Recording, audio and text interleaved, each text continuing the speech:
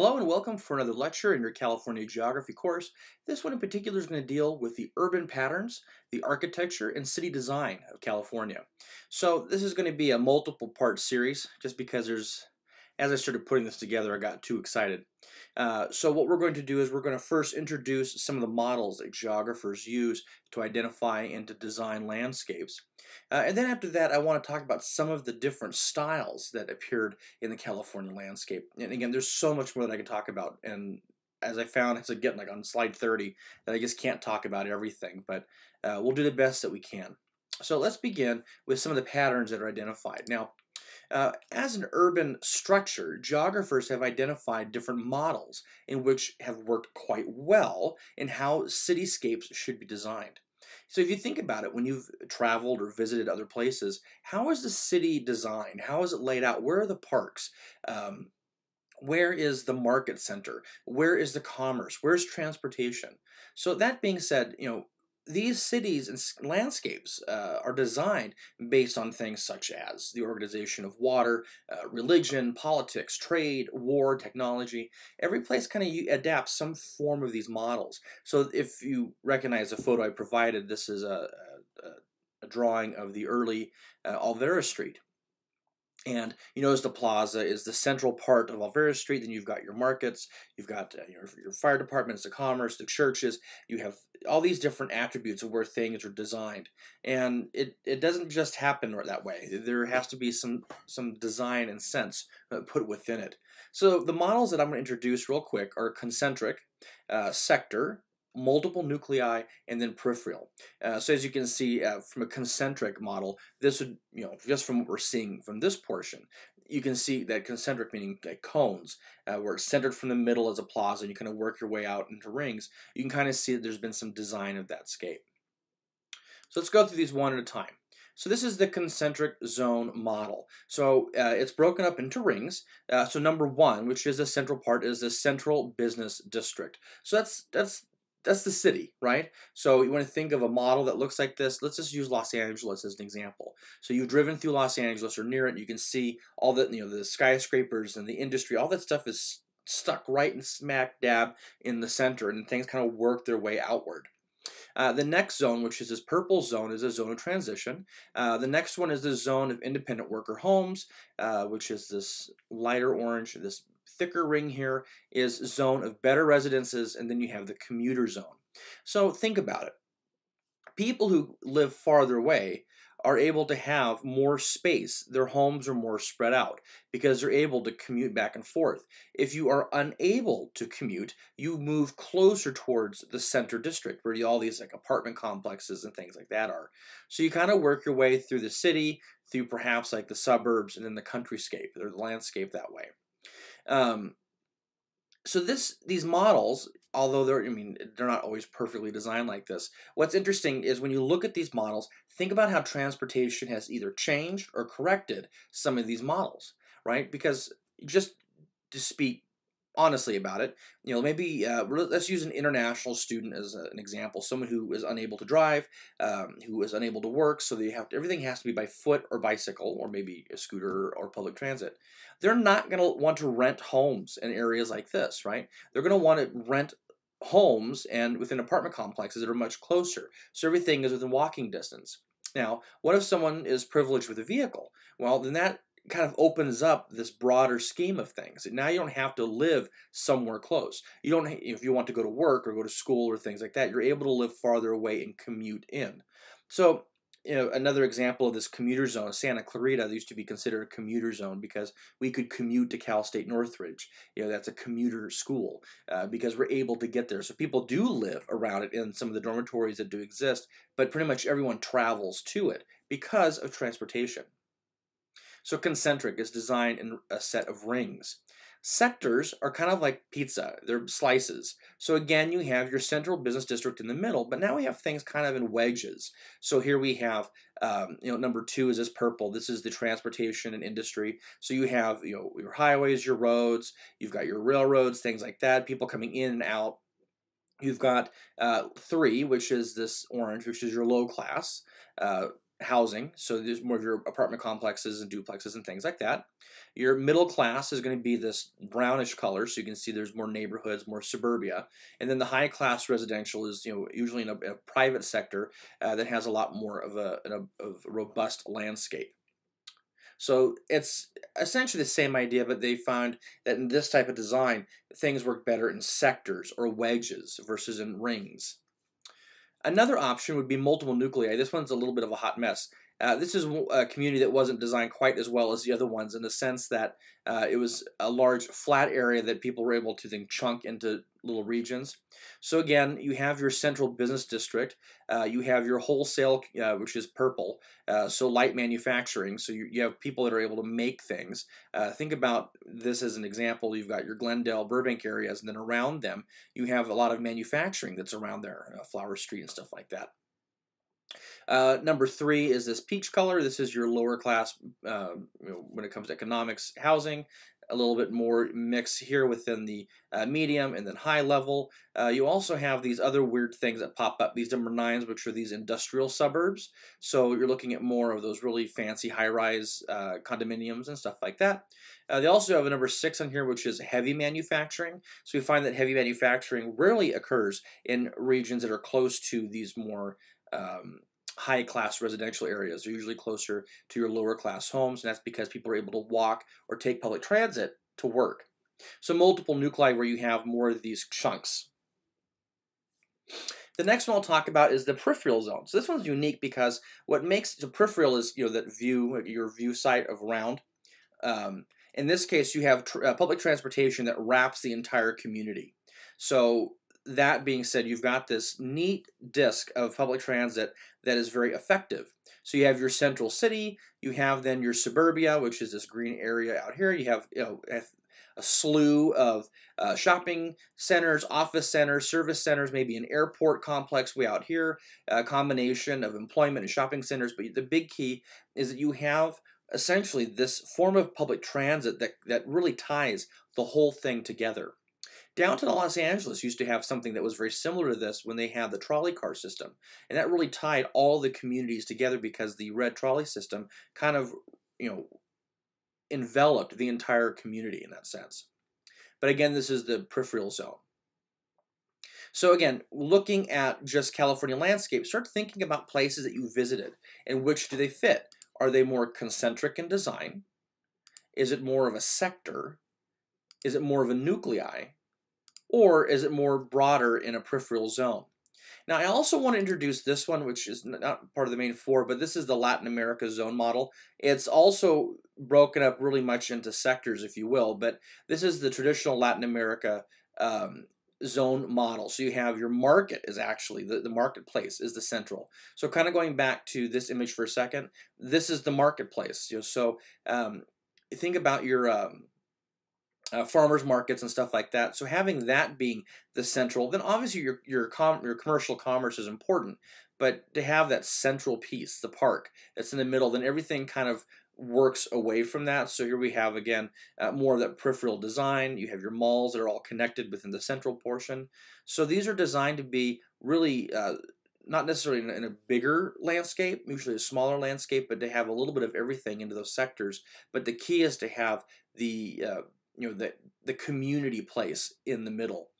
We often find in the Latin America zone that amongst this zone you'll also find a lot of your churches. So it also goes from the older community to outward. What's interesting here is that this model introduced this word here, gentrification. So this older zone is being gentrified. Perhaps you've heard that phrase before. Gentrification is really essentially it's displacement. So it's really not a great thing because what ends up happening is, well, it is, but it isn't, and you'll see why. So what people are able to do is in these older, aged communities, most of them usually fall into disrepair, and it usually becomes lower income housing or lower income renting and stuff like that because it's usually older and more mature. Well, that being said, people who have fresh money are able to come in, buy out these older places, increase the rent, and then try to restore the design, restore the community, add these fancy coffee shops and stuff like that, which then essentially forces the people who live in those communities to then have to move. It displaces them because they can no longer afford the location in which they live. So gentrification does certainly refresh, rejuvenate, redesign, and reimagine locations, but it also displaces the communities that were once there. So it just kind of depends on what side of the debate you're on, because sure, places, if you buy into a poor neighborhood, you want the housing value to go up, you want things to refresh, but at the same time, these people live there because that's their home and that's where they're comfortable financially. So gentrification does roll back and forth as being having its positives, but mostly its negatives. A great example of gentrification, looking at places like Highland Park, Eagle Rock, places even going back farther in time, you can even argue what happened in where Dodger Stadium is. Dodger Stadium was actually before that. It was called the Chavez Ravine. It was a Latin America Hispanic community that had been there for quite some time. And then the city came in and said, we want to make it better and bigger, and pretty much bulldozed everyone out of there to build Dodger Stadium. And so this idea of displacement is not something quite new. So moving into the next piece, this is the kind of a part that I was having fun with, is talking about some of the architecture. So California is unique, and when we talk about it being a melting pot, I know I've said it a million times, it truly is. There's a lot of diversity in our architectural design. So I want to spend a couple moments talking about this, and then we'll actually wrap up this PowerPoint, and then the next one that I'll try putting together soon will be actually looking at fast food, because that's definitely a architectural and urban design within our landscape. So if you probably can imagine, this is a design that was done for the LAX system. That was the first building. We'll talk more about that later. So often geographers consider part of that design part of the Buzz and Woody movement, making reference to Toy Story.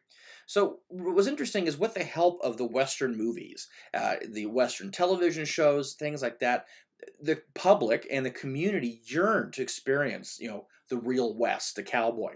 So we started seeing a lot of these transitions of these barbecue places starting opening up, and a lot of these log cabin designs. We also saw some of this architecture in vehicles as well, with more of the wood paneling and the wood sides. So with the support of a diverse population and still active ranchers in Northern California, people wanted to experience that barbecue feel. And so really, it was huge. It was a really big deal. And this is part of Clearman's. They still exist. There's a handful of them. This log cabin-esque design was huge. This American West, until the advent of the fast food bar, the hamburgers, essentially, because hamburgers are barbecue, right? You barbecue them. Not all places do it that way. They do it on the skillet, but that really killed this franchise, because instead of having to go to a restaurant and sit down, they had the peanut shells on the floor, that whole experience. Now they're able to just drive through and have someone come to the car on a little on their roller skates and serve them and give them their hamburger and their French fries, which was not something they had at places like this, and then you go on your merry way. Not as many of these places exist, but perhaps you can think of some in your landscape and where you live, where you have seen some of this older architecture that looks like a log cabin that usually doesn't really match anything else. What I really enjoyed about the Clearman's franchise is that they used to also have, like within their shopping center, like the one in San Gabriel, had a village, like a little Western village, where they had a blacksmith and a leather shop, and so not only was it a restaurant for lunch and dinner, but it was a full-on immersive experience. So you can go and buy keychains, and you could buy, metal work that's been worked by the blacksmith. It's just kind of a fun thing, part of that kitschy Americana.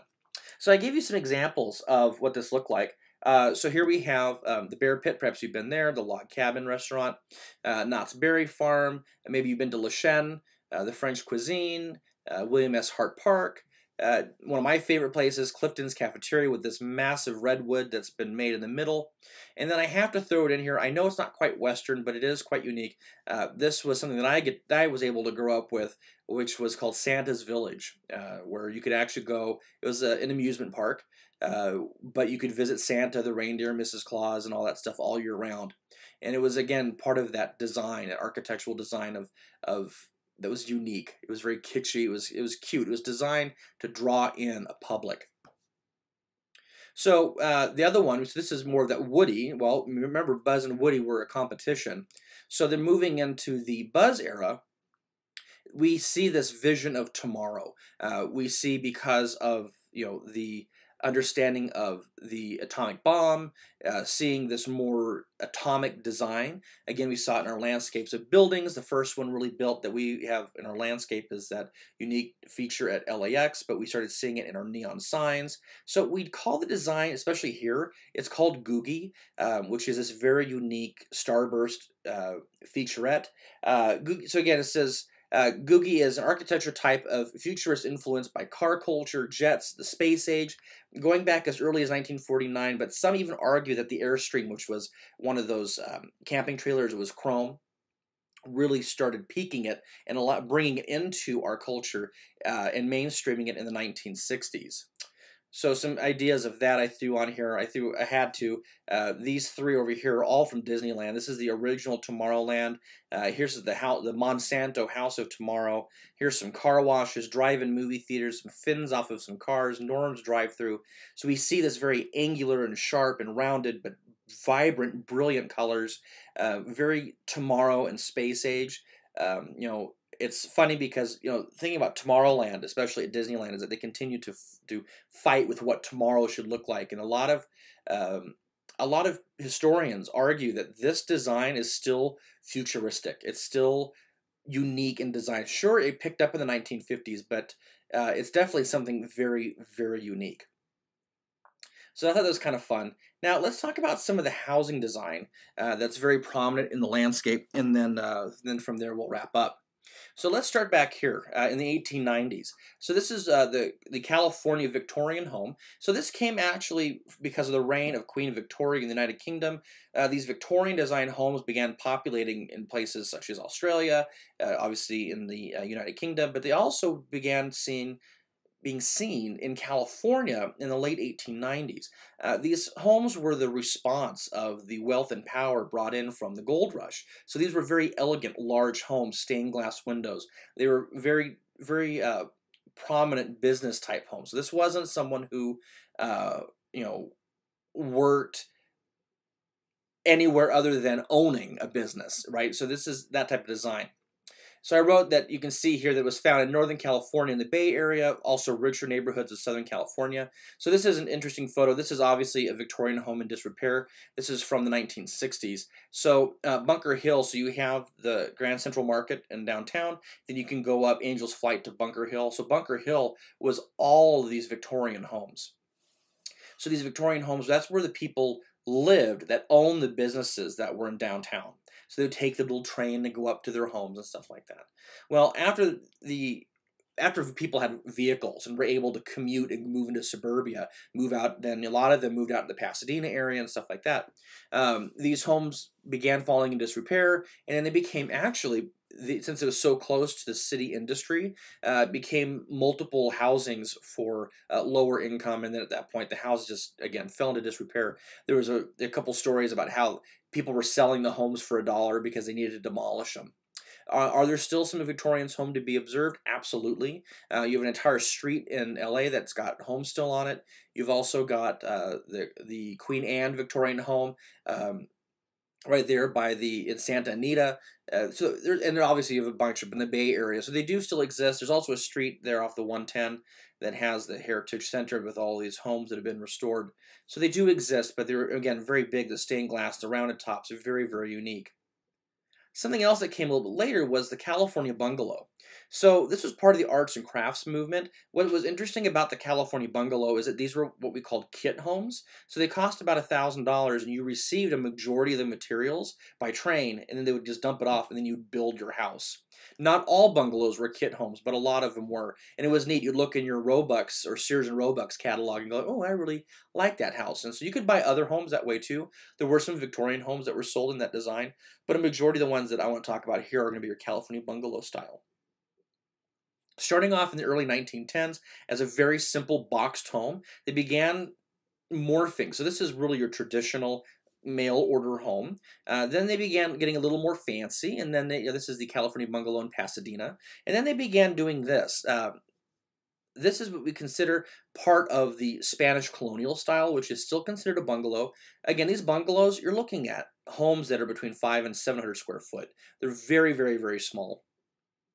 But the design began to change. If you notice, this looks very craftsman-esque, and that's because a lot of the later homes pulled from these designs but made the homes bigger. So I thought this is interesting. So the Spanish design right here, we'll talk about in a moment, is part what we call the Spanish colonial style. It came out of San Diego. It was the result of the opening of the Panama Canal in 1915 with the California Exposition. So we see that, I'll show you next slide, is this has become very prominent. These Spanish colonial style homes from San Diego, oh, spelling error, shoot, became very popular. Mostly because you can identify them with their terracotta shingles and their stucco designs, often compared to as the early mission style revival, being based off the California mission style. What was unique about these is that a famous guy, Fred Harvey, took this to heart. He really loved this design, and he used it to design his Harvey houses. He partnered with the Atchison, Topeka, and Santa Fe railways, and he built hotels that went with the railroad depots. So there's actually one in Union Station, there's still one in Barstow. They were all over the place. They connected the east to the west coast. So all of his designs that he used for his hotels and his landscape were of this California Spanish style, this bungalow, which was really cool. It would then later influence the American craftsman style. In the 1950s, we get into the mid-century modern, the MCM design. One of my favorite. I love the mid-century design. So this is part of the American design. Oh, shoot. See, look at that. See, spelling errors. Thanks, guys, for finding that. The design movement post-World War II. This was really the introduction of the suburbs, or suburbia. What was interesting is that you used Brazilian and Scandinavian design architects to really create a California design, which is considered this MCM, or mid-century modern. What they did is they also designed the homes to have these new columns in the middle, so that way you could create these tapered roofs that usually had white rock on top, a quartz of some sort, to create a more open landscape. But if you notice here, this is the blueprint of inside. You've got your carport on the side, a small little garage. That's it, 6 foot by 6.5 foot. Very large living space, and then 2 bedrooms. And these bedrooms, standard bedrooms are usually 10 foot by 10 foot. So these are actually pretty big. But a third of the house is just 2 bedrooms with, as you can see, only 1 bathroom. Here we have a little kitchen area, dining area, and the closet. This one here, I think, is implying that it's a downstairs. Someone might have had a pantry or a basement. But very unique. Although observed across the state, you definitely see this if you've been into Palm Springs. They've been most preserved there. Moving into the Cinderella home, I love these. So part of the mid-century modern, but these Cinderella homes are actually really unique to California. They did spread out, obviously. They have in Albuquerque and stuff like that, but it started in Downey, California in 1954. There's been a lot of discussion because the idea of the Cinderella home was making reference to Cinderella from Walt Disney Pictures. But it was the introduction of the gingerbread design.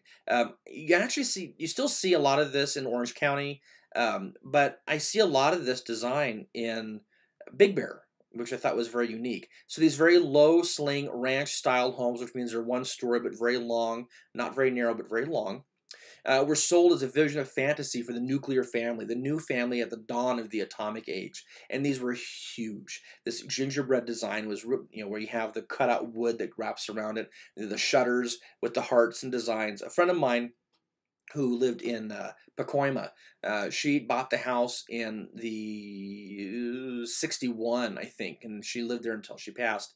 But her house was all gingerbread. All the trimming was around. The house was done in little, kitschy little designs, the shutters with hearts carved into them. It was very cute. So this is the Cinderella design. Second to last slide, we'll talk about the California ranch style home. I love this. So again, it's a little bit bigger. The ranch style home is noted for its very long, close to the ground profile, very wide layout verandas and porches, often identified as a rambler house. These homes were emerged between mid-century modern and then again that American West because it was made predominantly from that wood design.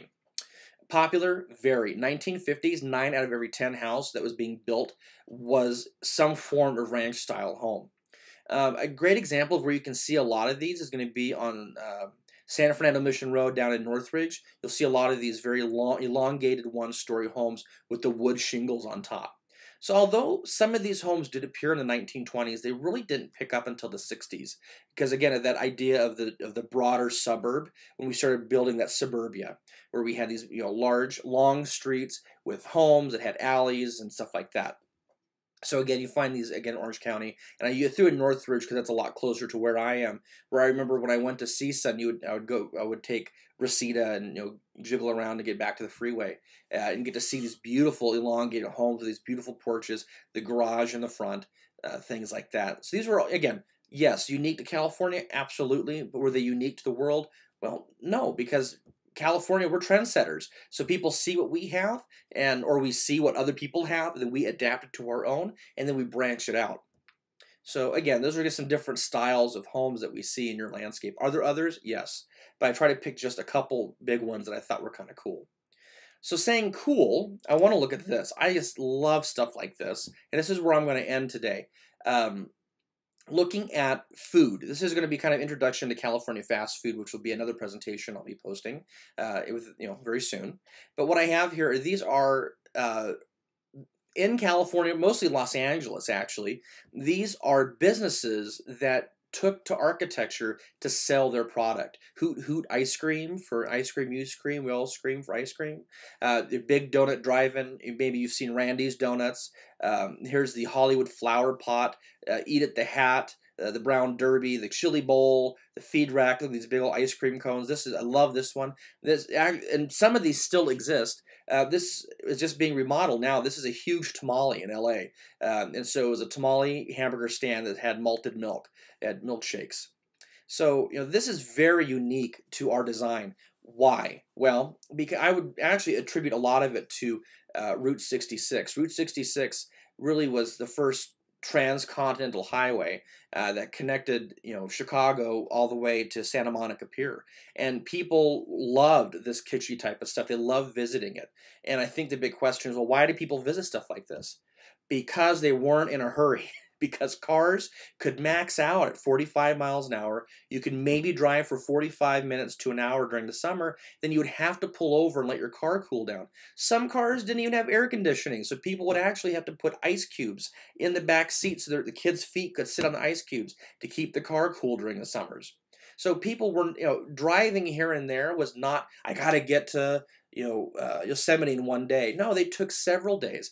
Put it this way, from Santa Clarita to Sylmar, that was a day trip. Like, it took you a day just to get from one to the other. And mind you, we didn't have a movie theater back in the 1920s. So if you wanted to go see a movie and you lived at some of these ranches in downtown Newhall, you would have to then take a horse or take a car that goes 15 to 20 miles an hour, take the old road, Highway 99, and go into Sylmar or San Fernando Valley for the day to go watch a movie. It was a big ordeal. So that's why things like this and Orange Julius became very popular as roadside attractions, because it was more kitschy, it was entertaining, but it was because they knew that people had to stop.